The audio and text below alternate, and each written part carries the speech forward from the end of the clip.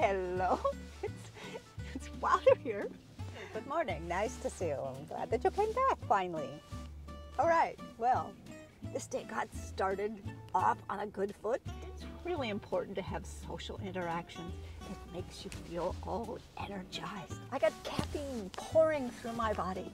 So I'm off to the store, yeah, and I've got something in mind.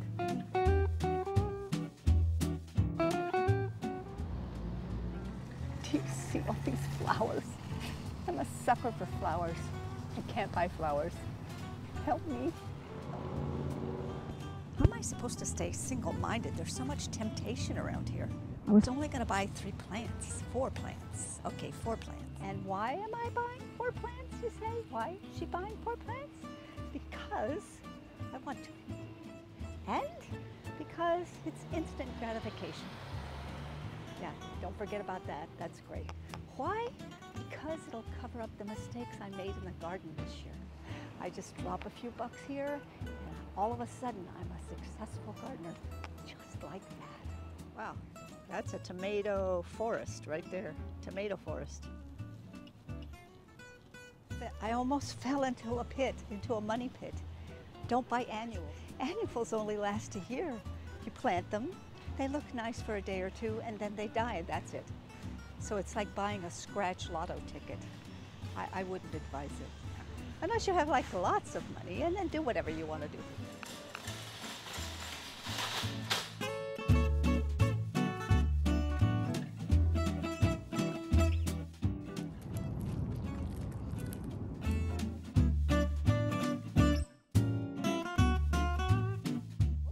Hello, I made it back home, and guess what?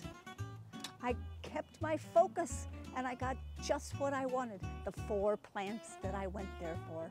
There was temptation everywhere. I almost bought. Let's not talk about it. Well, let's talk about what I did get. I got a tomato called a mortgage lifter, and that's because it makes enough tomatoes that you don't have to pay your rent anymore. It lifts the mortgage on the house. And what else did she buy? I bought gargantuan, bigger than the moon, huge. I don't know. This was 72 days. And it doesn't matter because in 72 days, you will have forgotten what you planted and you won't remember that they're supposed to be big. You'll just be happy to see anything that's red on this plant.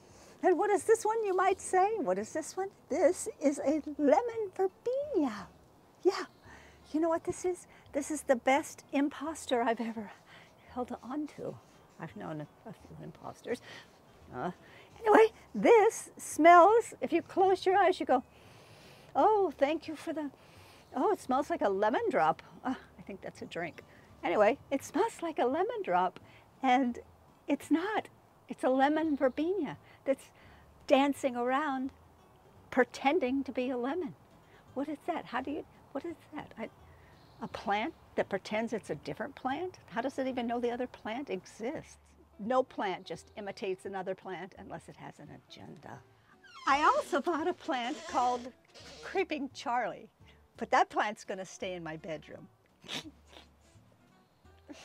Doesn't sound like a good idea, but I think it sounds like a good idea.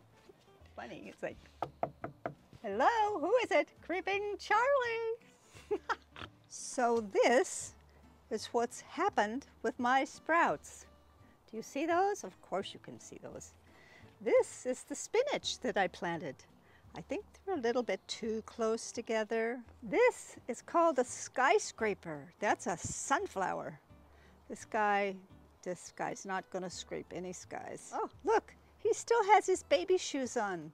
I planted beets, which, as you can see, are just a little bit too close together. That was one of my mistakes. Well, and I will show you one of my disasters. Not proud of it. This was carnage by squirrels or rabbits or owls or pythons that got into all my little seed plantings and destroyed them.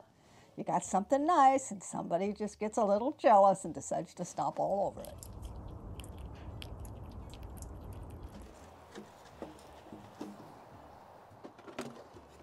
Milk cartons. You take a pair of scissors and by magic, you cut the bottom out. And then you walk up to your vulnerable and pathetic little plants, and you pop this down on top of them. And gently, gently, gently down over the plant. And just like that, you could hide it. Your plant has its own personal domain to be protected from the marauders of the night. And it can live to see another sunrise. Perfect.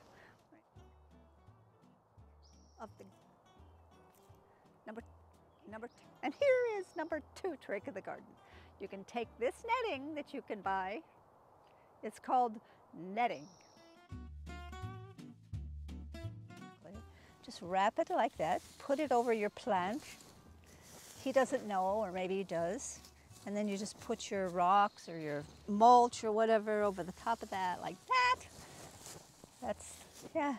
And you confuse the animals and the insects and the pythons and the owls and the squirrels. I'm tired of gardening. I don't like it. It's too much dirt.